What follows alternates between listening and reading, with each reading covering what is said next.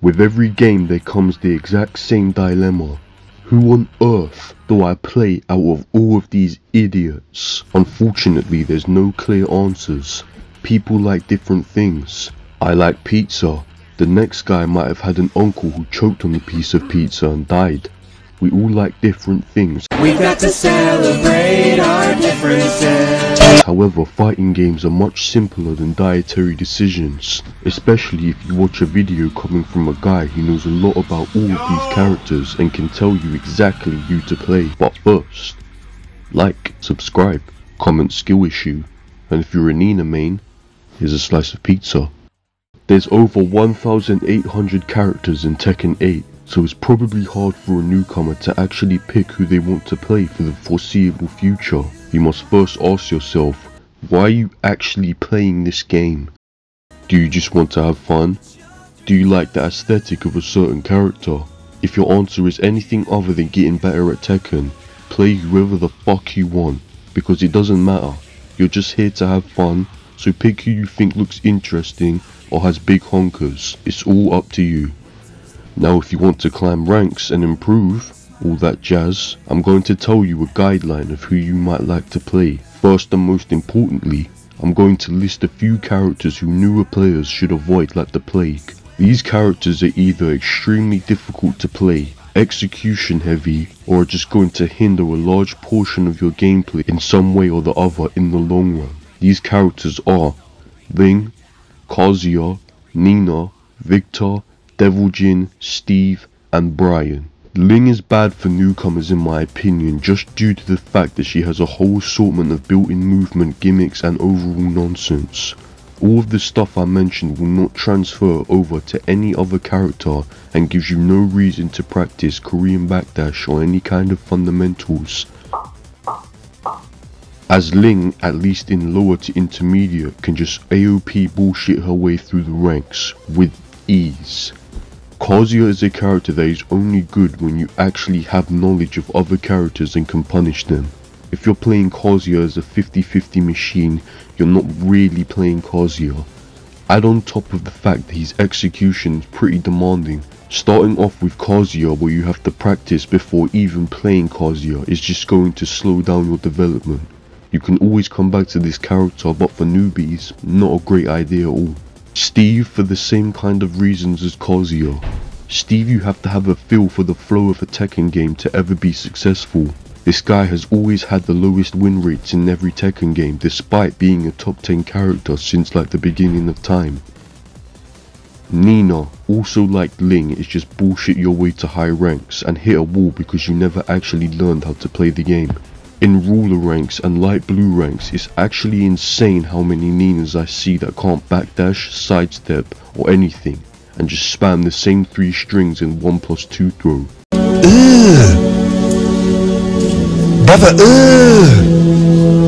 what's that? What's that, brother? Play someone else, for now. Brian is just a struggle. Over the years he has been kinda dumbed down slightly, however he's still very hard character to play. Execution heavy, hard game plan, like Steve need a good feel for the game, just hard. Victor just has too much bullshit that is fantastic in low ranks and just pretty unviable in higher ranks, and people tend to flock to his bullshit because it's easy. Devil Jin, for the exact same reason as Kazuya. Now, let's get into some folks that are actually fantastic for beginners and will help you somewhat improve at a decent rate. The first character, and my personal favourite beginner character, is Claudio. Claudio is extremely easy and basic to play.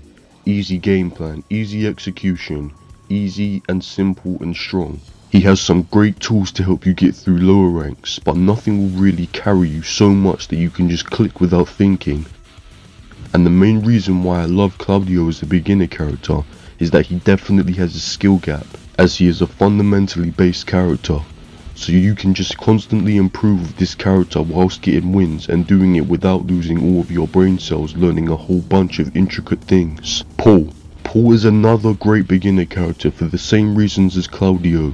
He has some BS to get you through low ranks, very simple to play and a huge skill gap. High tier Pauls can be actual bulldozers. If you want a more methodical poking style of play, you will pick Claudio.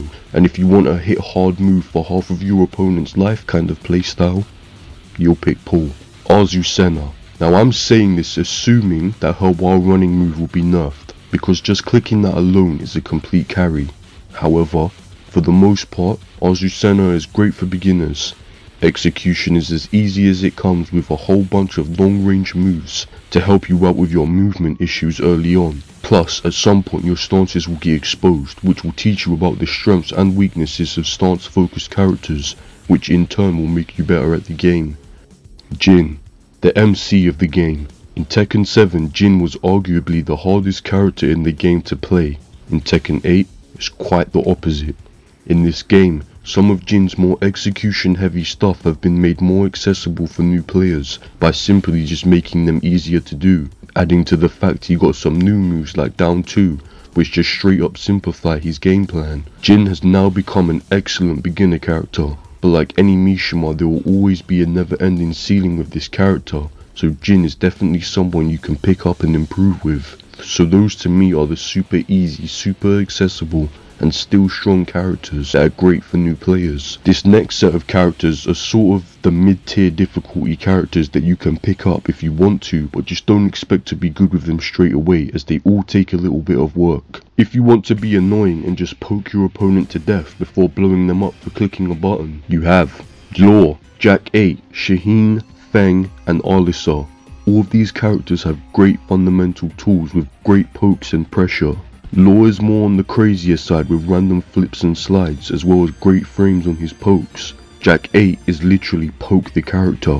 All of his pokes have great range due to his size, has a perfect throw game and some very strong pressure tools. Shaheen basically has every tool in the game, but isn't fantastic at any one thing. Jack of all trades character in my opinion. And Alisa, a fundamentally based character, can transition into a complete animal going into chainsaw stance and becomes an engine of destruction instantly. If playing footsies and spamming down forward 1 isn't your thing, then playing a rushdown character that have fantastic frames on hit so you're free to spam all day might be more your speed, like Dragunov or Reina. Dragunov is probably the best character in the game right now due to the combination of his oppressive frames and huge combo damage. Reina is not as hard to learn as the Mishima boys will tell you, and has a very fun offensive playstyle. In fact, Reina could fall under a lot of different character archetypes and is more of a hybrid, but aggression is the name of the game with her, for the most part. If you like playing characters with a lot of evasion and built-in defense, Asuka, Lily and Zafina are your go-tos. Asuka has some of the most annoying defensive moves in the game, most notoriously back 4 as well as her parries. Lily has the best sidestep in the game and a number of highly evasive moves. Zafina is an extremely tricky character for any opponent to play against, in part due to all the crushing properties her attacks have, as well as having fantastic movement. If you favour more mix-up heavy characters that put your opponent in a blender with either stances or strings, you have plenty of options. Leroy, unfortunately, I have nothing nice to say about, because Namco refused to stop nerfing the guy. But hey, he's still the king of drip. Hwoarang has some of the best stances in the game that repeatedly put your opponent in a mix-up, and very often at very little risk. If you don't like doing punches for some reason, Hwoarang is your guy. Leo. If you're extremely boring, you can always play Leo. I don't know man, he does mix-ups in the most boring way possible, if that's your thing. Lee. Now Lee is more on the difficult side to pick up, but apparently his execution barrier has been lowered a lot in Tekken 8. Be ready to stick with this character for a while if you choose to main him. Kuma and Panda also fall under this category I guess. Now if you want to feel very unique and quirky and play some characters with some super weird stuff, there's Raven. Nobody knows how to play Raven, so maybe you'll be the one to actually figure him out. Who knows, but good luck if you do decide to main him. Yoshimitsu. You'll just have to play Yoshimitsu to see exactly what he does, because he be doing flashes, unblockables, frame traps, a whole bunch of insane crazy stuff. So if going full insane mode is your speed, pick Yoshi. The only grappler in this game currently is King, so if you like doing 80% of your opponent's health with one throw, King is your guy. And that's everyone. Hopefully now you can pick your main and start cooking in ranked. Remember, at any time when you feel like you've gotten good enough, you can always revisit these guys that I told you not to use straight away at the start of the video, because they're all very good. Also, if you feel like a style doesn't match how you want to play, use this video to pick someone else. Easy. Now go out there and challenge Arsenal Ash and win.